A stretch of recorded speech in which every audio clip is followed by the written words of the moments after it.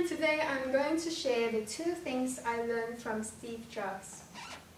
First of all, the first thing I learned from Steve Jobs is that he is a very optimistic person.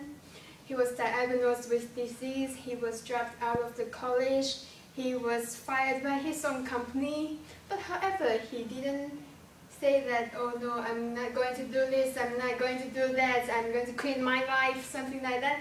Instead, he was very optimistic, and then he ended up being a very successful person. And the second point I learned from Steve Jobs is that stay hungry, stay foolish. Stay hungry, stay foolish. My way to interpret this sentence is that we have to be hungry about the knowledge we want to know, and we have to be enthusiastic, and we have to try our best to achieve our goals. Thank you.